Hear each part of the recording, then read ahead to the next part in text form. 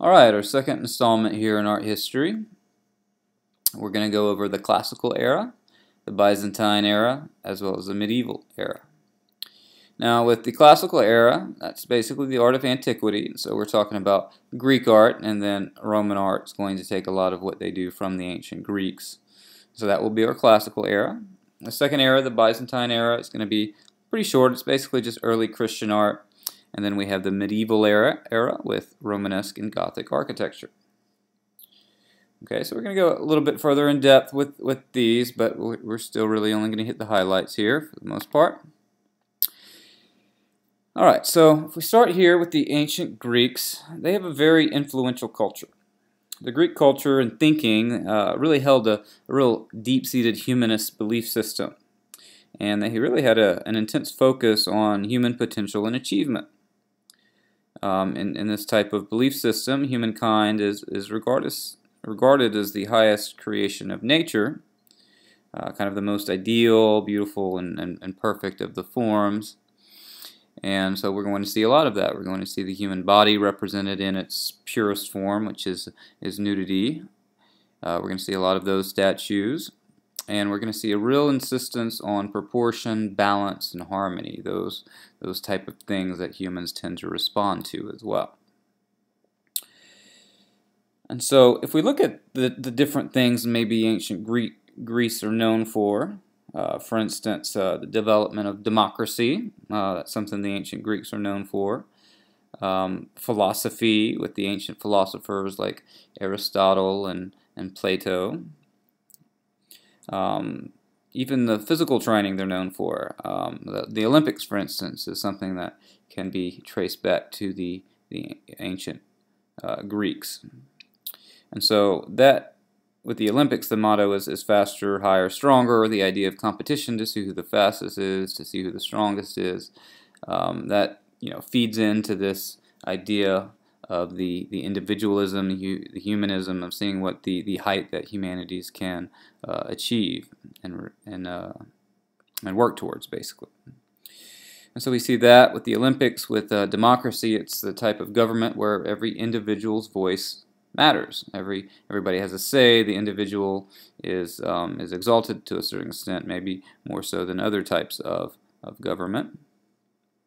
And so with philosophy, it's an extension of the development of the human person, but instead of the physical, like we see with the Olympics, as well as their training for war. There's plenty of true stories about the ferocity and the desire of the ancient Greeks to fight. Human bravery was something that was well regarded as well. But in terms of philosophy, it's really the development of the human mind as opposed to the body. And even if we think of the Greek gods and goddesses, they're very human-like in a sense. The difference between humans and gods are basically that gods are immortal. But the Greek gods and goddesses, which we will see a lot of their sculptures have the title of gods and goddesses, and a lot of their architecture that still stands is dedicated to that as well. They have very humanistic traits to them that you see jealousy and envy, and the gods are always kind of plotting on each other and on human beings. They have all the passions that humans have. They're always sleeping with people they're not supposed to, and a whole host of things we see with Greek mythology that really reflect this insistence on humanism that we see so often. Okay, and so the first sculpture we're looking at here is called Kouros, and Kouros is an example of the first stage of Greek art. We have three basic stages. The first one is the Archaic period, the next one is Classical period, and then the last one will be the Hellenistic period. With the Archaic period, the ancient Greeks are just kind of trying to find themselves in terms of their art. They're really assimilating Near Eastern and Egyptian influences. In the Classical period, you're going to see more balance, beauty, order, and the rational are going to be emphasized. With the Hellenistic age or period, you're going to see a little bit more motion, and idealism is going to take a turn for maybe more sensual or emotional pieces, as we'll see. So those are the basic basic stages there. So you can see this is a good example of the archaic period because if you remember in the last one that we had, the last video that we had, I showed you the picture of the Egyptian king and queen, and I said to pay attention to the pose that the king was taking. And so you can see that that is precisely the pose that the ancient Greeks are using with this sculpture here. That the weight is evenly balanced between both legs, but that left foot is kind of heel to toe with the right foot there, the left foot being in front, and the hands are clenched by the side of the sculpture, I should say, and the arms are just hanging there right beside the legs there. And so that stance, that pose is called basically what this sculpture is called Kouros, which is spelt here again. It's spelt K-O-U-R-O-S, Kouros, which is actually a Greek word that means male youth, and with Kouroses a lot of times that's what's being shown as a male youth. Okay, so you can see, you know, there, like I said, with Greek art earlier, you're going to see humans shown kind of in the purest form, as we see here. This is also an example of this early period, the archaic period in Greek art, and this is called the Euphroneous crater. It's quite a very good example of their ceramics. What we have here is a piece of ceramics that would have been an earthenware vessel, and it's using a black slip for those dark values there, and then the natural clay body is showing through with that orange type of hue that we see there in the middle. And so this is really one of the few examples of pottery that we have that really dates back to this period that's pretty well intact, as we see here. And you can see again the theme here is of bravery that was so important to people at that time, like we see here. Alright, the next stage within Greek art is the classical stage, and this is really when Greek art starts to become Greek art here. Okay? This is called the Victorious Youth, is what it's called. And it's an example of this next stage, and you can already see here how much more naturalistic Greek art is getting.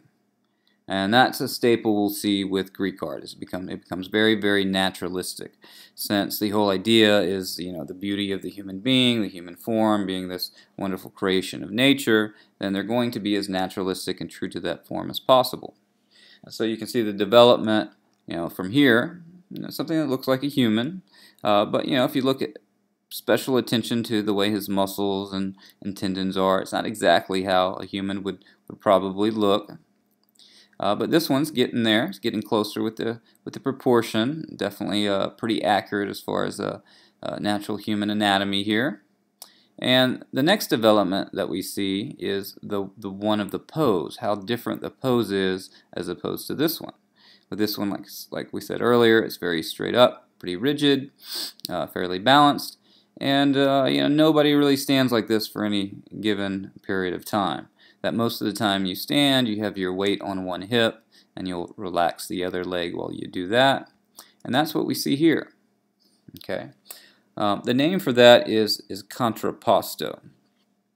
Okay, that is C-O-N-T-R-A-P-P-A-S-T-O, contrapposto. Okay, and that really is a more natural way to make a sculpture, because it's how the figure normally stands, and it really creates kind of an S curve to balance out the sculpture. That if you notice, if you drew a line where the hips are located, it would create a diagonal line as opposed to a straight line, and to basically be able to counterweight that, the body is going to move in a slightly kind of serpentine manner. And if you look at the shoulders, they're usually going to go the opposite way that the hips are in terms of the diagonal that's the way that the body balances out its weight naturally. So that's what we see here with this type of sculpture. Okay, now if you notice there at the bottom, with this example here, it's missing the bottom portion of its legs. That's something that we see a lot with Greek art, that there's not a lot of examples of Greek art that are left intact because of all of the warring and turmoil in that area throughout history. And so what we do a lot of times in art history is that we'll use a Roman copy of a Greek original.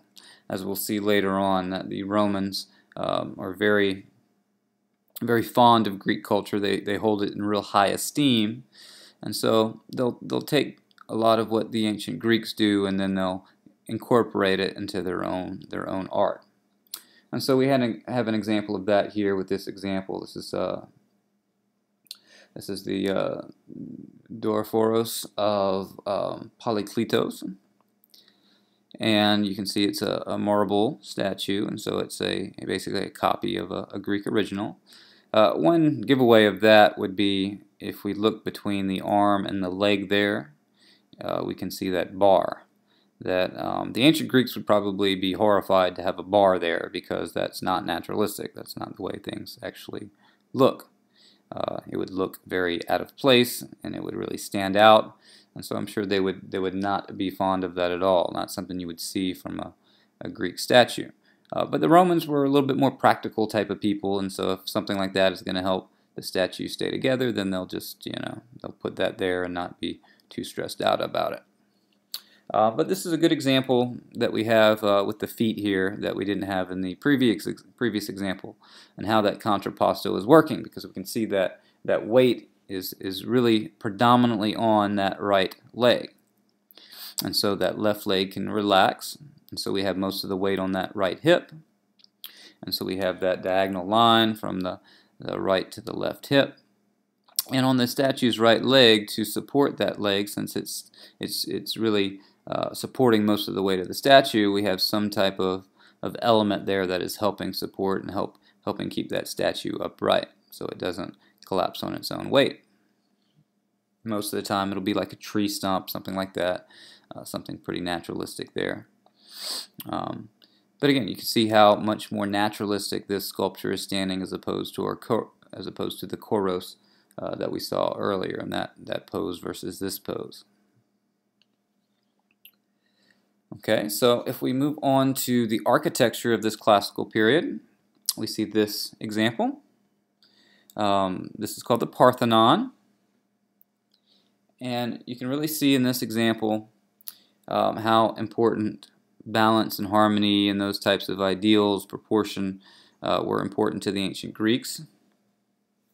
They really went to great lengths to make this example of architecture look stable. And part of that we don't really readily see at the first look, but what they would notice with really large buildings is that sometimes they would appear unbalanced if they were built really monumentally. And so an example of that is if we were to go to, say, a skyscraper, and we would go up close to a skyscraper and look up, it would look like it has more weight on the top than the bottom because of our perspective. And so to kind of counteract the perspective here, they're building this on a slight arc. And so if they're building the foundation on a slight arc, then everything else has to be built according to that as well. If we look at the posts are slightly tapered from from bottom to top there. And especially if you look at the outside posts, you can see that they're tilted in a little bit. And so that is different examples of how they're building things slightly crooked to make it look straight.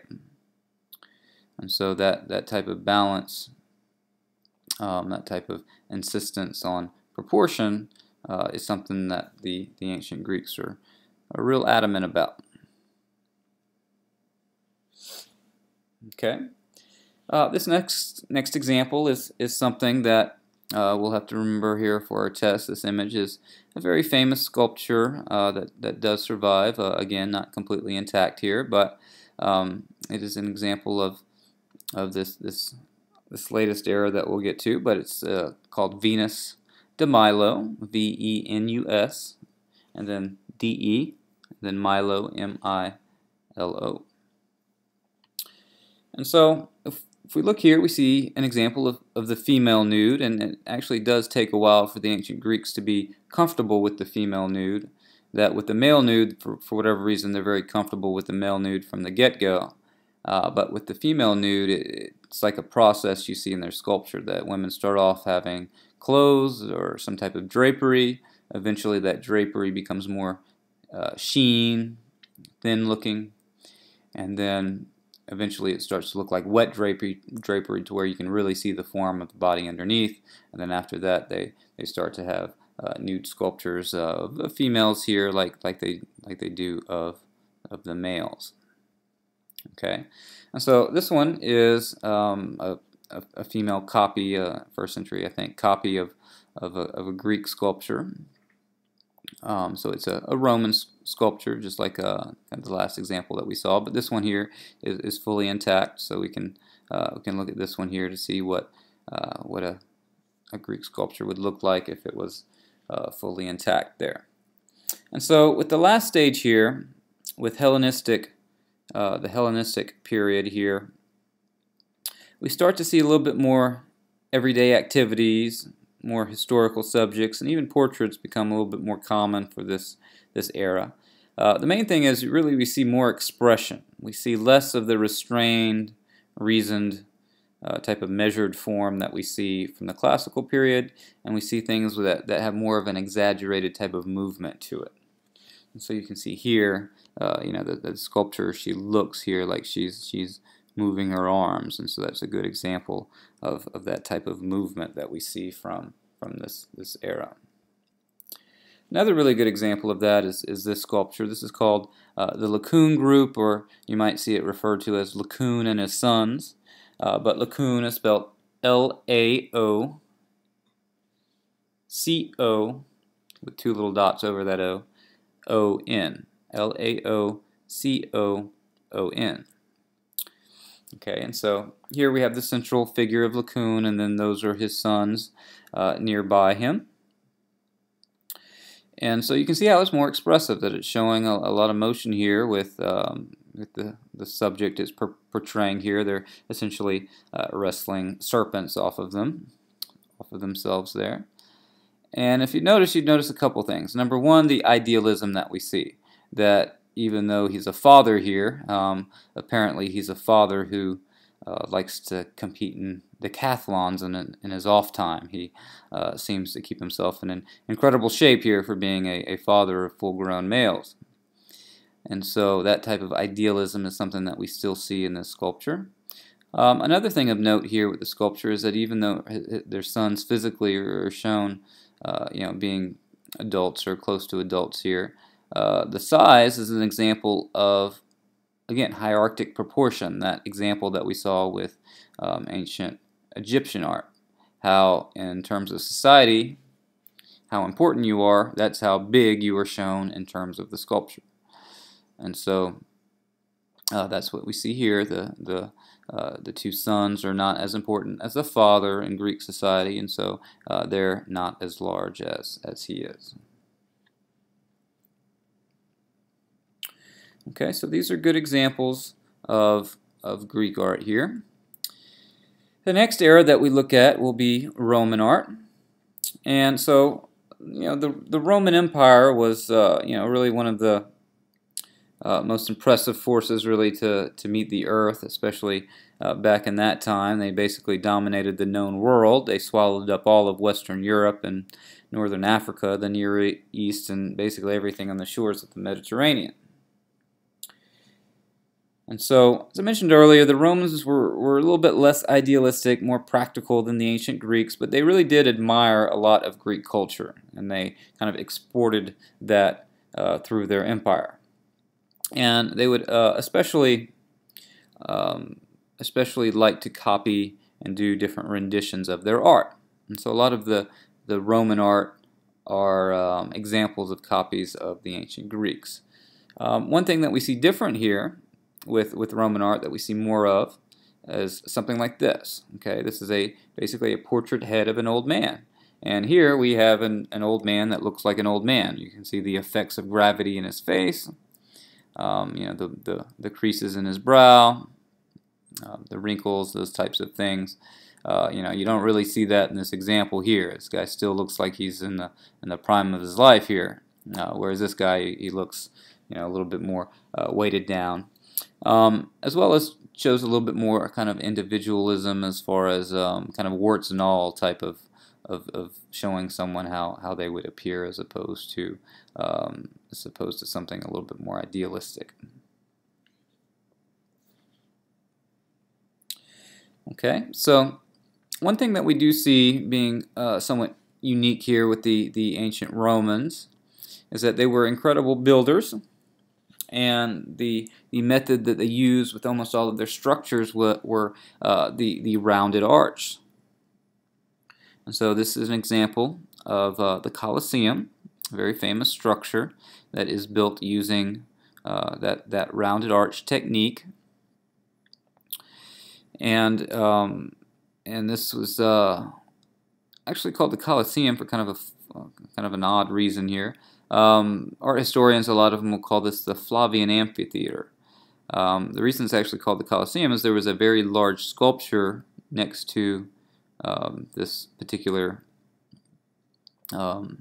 development here, and because it was next to this really large sculpture called the Colossus, they ended up calling this the Colosseum. So for our purposes, we'll just call it the Colosseum, since that's what most people call it. That's what it's really known as around the world. And it was basically where they would host different types of games for Roman citizens to enjoy. From gladiatorial combats, they would have that. They'd even flood this thing out and have like ship battles in there. They had like little trap doors sometimes where like a gladiator might be fighting like a panther or something, and all of a sudden like a rhino would jump out of nowhere. Very intricate kind of system that if you go there now, you can actually look down on the floor where you would have originally a flat floor. You can see down into this intricate system of rooms and chambers underneath the floor. So it is kind of a cool place to visit because you can walk on the first level, the second level, and you can see down into that whole chamber and the way that the floor would have been built on top of that. You can see in the corner they usually have that shown as well. And so this is an example of just the kind of the massive building that the Romans were able to do because of the extent of their empire and how powerful they were. You see examples of things like this that still stand today all the way from the Roman Empire. And so that arch is something they do a lot of things with. We see the barrel vault, we see the groin vault, we see a dome. The Romans were able to create a dome in the 1st century that it takes European builders quite some time, like over 1,000 years, before they really achieved the same type of size dome that they were creating at that time. And so another thing that helps them build is kind of they reinvent the technique of concrete. And so concrete has a pretty good strength to weight ratio. It's light, but it's also strong, and it's pretty cheap to make. And so they're able to build some really nice structures. This, for instance, would have been built with a few different types of stone, like limestone and different types of materials there. But you can see this is how it exists in its state today. And so as Rome moves along in their empire, the power of Rome starts to dissipate a little bit. And so that's when we move into our next era here, the Byzantine era, where we basically have early Christianity being an important influence when the power of the Roman Empire dies down. There's really not much going on in terms of society as far as a powerful institution or something like that can really maintain things like taxes for roads and all of these construction projects that the Romans would do. But one of the things that did kind of order society to a certain extent was the early church. And one thing that the early church does is they will take the basilica form, which would be like in a meeting hall or an assembly hall in the ancient Roman times, and they would use that for their church structures. And so at this time, we see the basilicas starting to take the form for the larger structures that do become the areas of worship here for the early Christians. And so this is what a basilica would look like on the outside. And what basilicas are kind of known for is that if you see something on the outside, it looks kind of different on the outside maybe than the inside. That the inside is pretty intricately decorated as opposed to the outside. The outside is kind of plain looking here. You can see they're using that barrel vault system, the arch. But on the inside, you have a lot of art on the inside. You can see the columns here made out of marble. You can see the arches decorated. You've got this line of pictures all throughout over the arches, the windows that we see, the interesting ceiling that we see there as well. This would be a pretty basic example here of what a basilica would look like. So in this case, this is the Basilica of Saint Apollinaire in Clos. That's what this one is named. Again, that's the outside there. This is the inside here. And so this really happens when, like I said, Rome's power starts to dissipate, and so they move the Roman Empire towards Byzantium, which gets renamed Constantinople, and today it's known as Istanbul. And that becomes the center for the Roman Empire for a while after Rome basically loses its strength.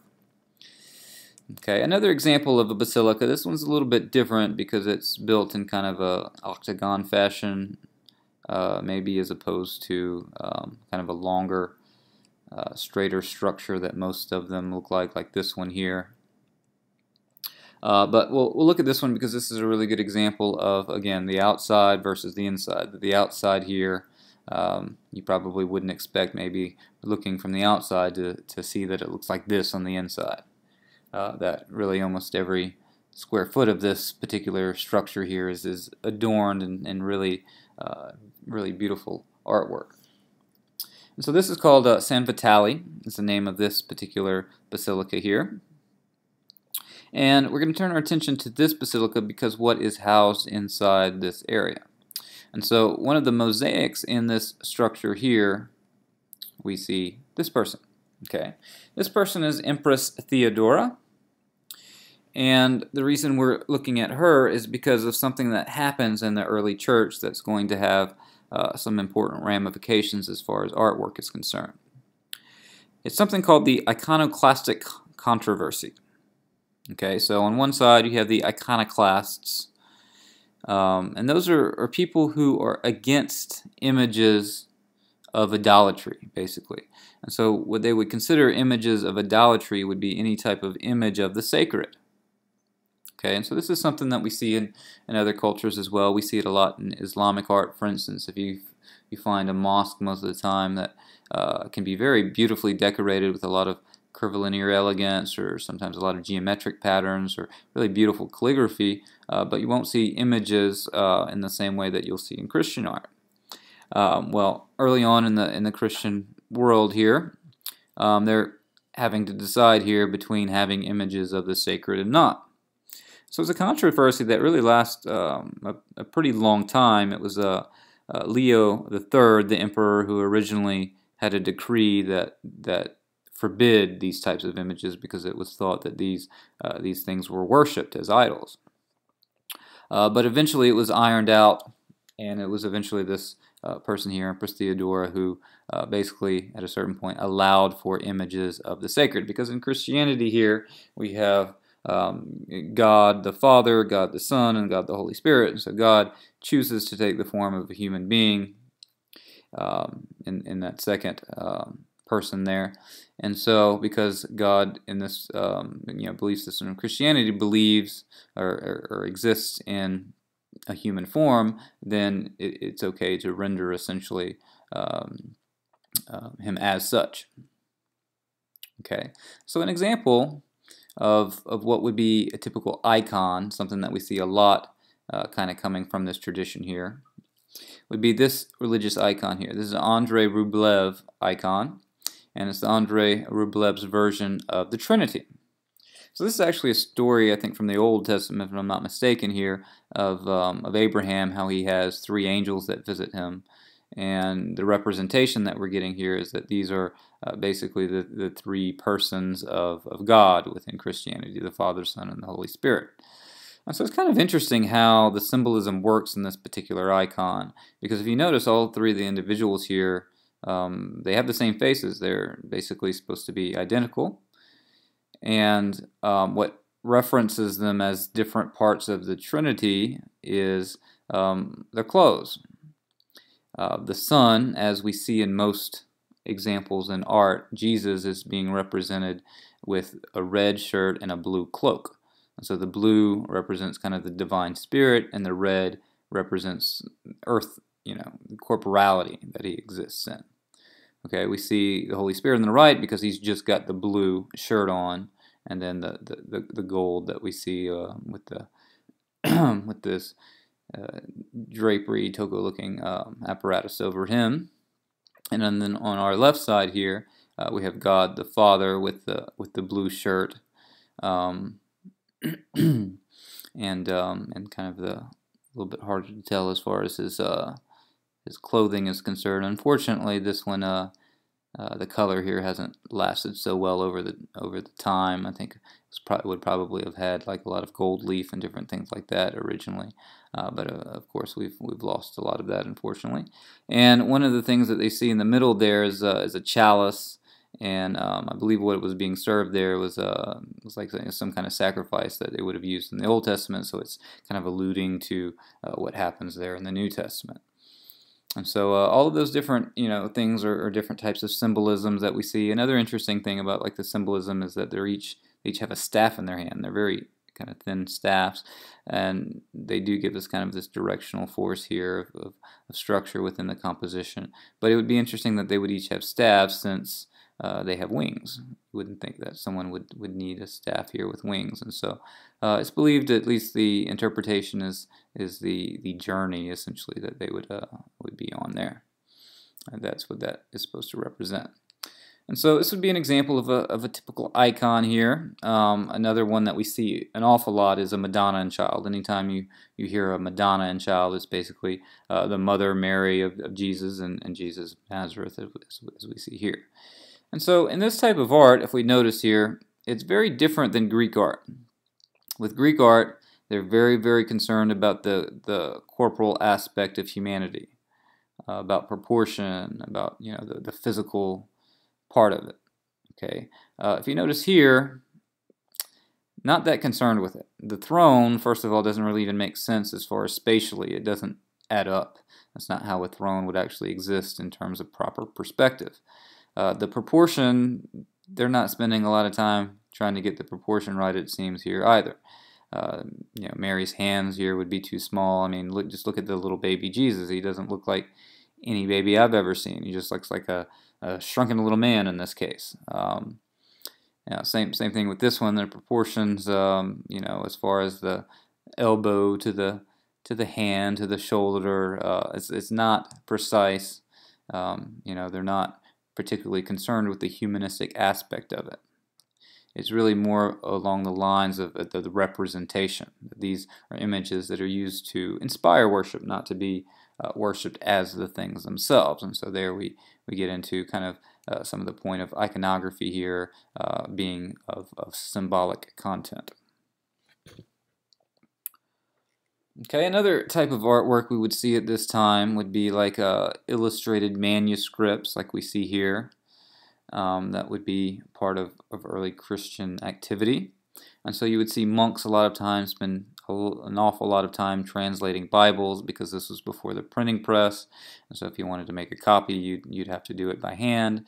And so this is basically the title of like a book of the gospel. And so you can see how intricate and how detailed this is. And actually, if you look really close in some areas, you can see little funny pictures sometimes of things you wouldn't expect to see, like for instance as the head of the apostle there in one of the letter forms towards the middle lower right section. You can kind of see that one kind of popping out of nowhere. But this is one example of something you would see, and they do actually have some kind of funny things in the margin sometimes of these texts that these monks would spend endless hours copying. Like in a couple of them, there's one where in the margins the monk writes something to the effect of "Gosh, my hand hurts. I just want to go home," or "Gosh, it's really cold." So you'll see sometimes little things like that. But this is an example again of someone taking special care with the title page here. Okay, and so as we move along here, we'll start to get to what we call the medieval period. That's after Rome falls, and so really by the year 500, Rome's strength is not substantial.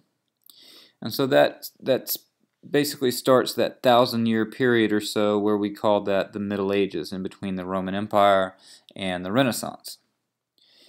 And so by far really the most impressive artistic feats or architectural feats around this time. And so specifically in the architecture of Romanesque, and then that turns into Gothic architecture. Those are two things around this time that we see. And so this is an example of something that would be Romanesque.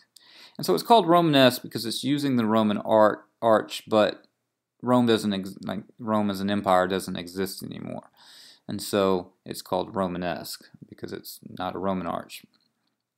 And so you can see the arch being repeated. This is at Pisa, so we see the leaning tower back there over to the right section of the photo, and a few other buildings. I believe the baptistry of Pisa is here, if I'm not mistaken.